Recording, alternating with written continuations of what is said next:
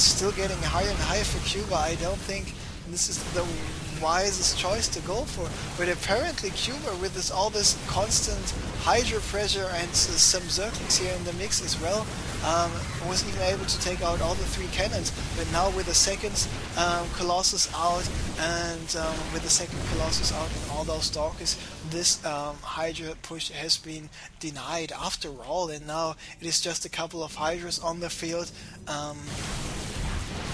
just to face some Colossi here.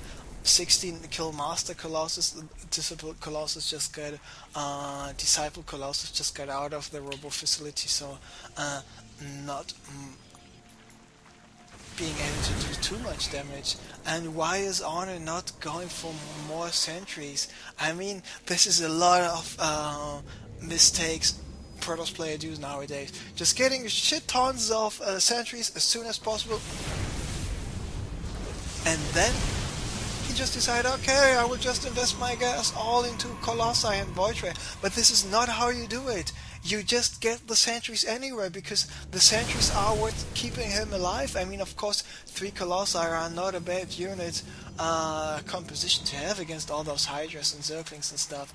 But again, Zerglings and stuff means all those Zerglings will be able to run in here. The Colossi will focus the Zerglings instead of the Hydras, allowing the Hydras to deal their insane damage. Got the +1 finished, +1 is en route, and Kuba is still happily mining here at that location. He's even going for another location here in the top right as well. And what's up with Honor? No idea. No idea. So he thinks maybe this is just a 2-base Zerg play, so I just should wait it out. But no, this is not the case. And if I am getting contained like that as a Protoss player, I would just go crazy. He must have out any expansions, otherwise he would have attacked, because a Zerg player knows being on 2-base against a 2-base Colossus Protoss player will not go well at all. So there has to be any hidden expansions. What about this Observer not yet still moving out? I mean, he's going for the Nexus here at the 6 o'clock, but he needs better of an army composition. I mean, with every Colossus he's getting, he is in a better position, but with every Colossus he's getting on 2 bases, he's not getting too many Stalkers, and with not getting too many Stalkers, there are more Corruptors on the field pretty soon. But looks like Honor is now moving out. Corruptors are not yet on the field. The Zealots do not have the charge upgrade, but interesting force fields doing quite a lot of damage. We see a lot of burned bodies here on the creep on the ground right now, and there are the Corruptors, 12 Corruptors in total, taking out the first Void Ray, taking out all of those remaining Colossi pretty soon, pretty fast. And yeah, all those Colossi just die. I mean, Kuba knows he has to run away until all those Colossi are gone. And I mean, the Colossi here with the movement speed 2.25, the Corrupted with 2.95, which is so much faster. Now all those units down, is able to attack once again. Let's take a look at the supply count. 155 against 113. And taking a look at the units, it is 1 Zealot, 1 Immortal, who just died, by the way. It is 1 Immortal, 2 Void Rays, 7 Zealots, and 4 Sentries in addition to 7 Stalkers. But 22 Hydras, 13 Corruptors. All those Corruptors got enough, got the cooldown ready for the Corruption ability. Now we should see Mass Corruption here on all those units on the ground. Void Ray gets taken out as well. It looks like he's not corrupting those Stalkers at all. Now he's corrupting the Immortal, corrupting his Stalkers, maybe a little too late. So in the end, Honor is still able to hold this expansion, so now he's only 1 expansion behind.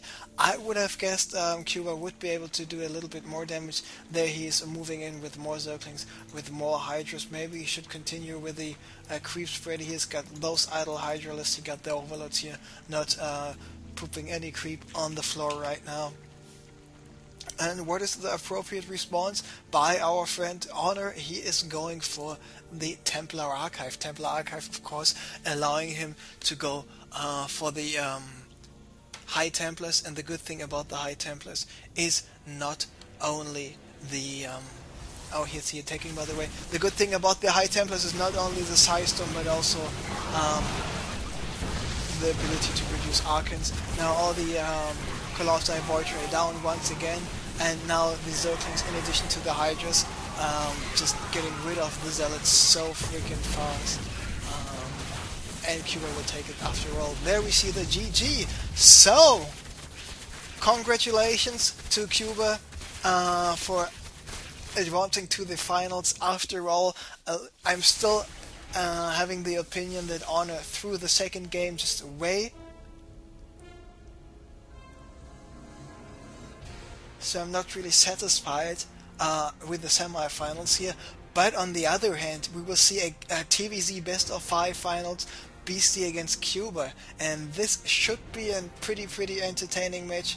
And I'm really looking forward to this. Cuba, of course, better than Nice, our Zerg player in the quarterfinals. So I'm hoping for a nice TVZ finals, and like I said a couple of days ago already, currently TVZ is my most favorite matchup to watch and to cast. So I'm looking forward to the finals once again. Congrats to Cuba taking this a best of 3 semi-finals here to 1, and of course not too bad of a result for Honor as well, getting to the semi-finals here of the Competo Cup with so many good players. Of course, a good thing to have. So the score is currently 0-0 of this grand finals, and it will be played as a best of 5. So here we go. Let me stop the recording of the VOD. And now I have to drink some tea because my throat's really starting to hurt. I'm so afraid that I will be making up